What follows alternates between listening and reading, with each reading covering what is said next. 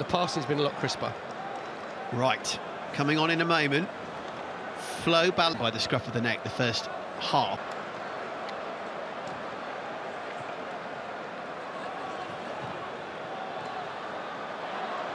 Jesus Just completely blew Nuremberg away.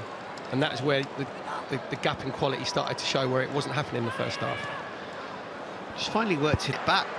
Very nice from the two 18-year-olds. Patino probably shining the more of the two so far.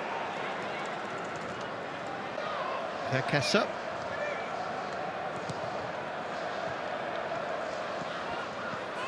And nearly back to Salah. And Marquinhos.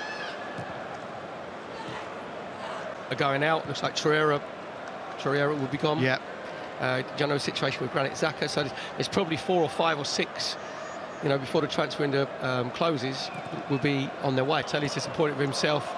Excellent run from Balogun from the centre position out to that sort of left-hand side. Just a little bit more care on the pass from Martelli, and Balogun's in. Going forward, looking potentially for another. Jesus closing in at a rate of knots, wanting that hat-trick, and nice to see Marquinhos just coming onto his left foot, just trying to feed it into a dangerous area. Very much so. I'm very excited, not going to lie. Here is Marquinhos as far as Salah.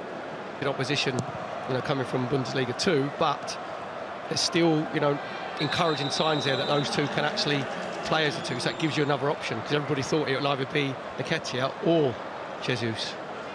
We certainly are learning a few things, as Perry says there, about the squad moving forward.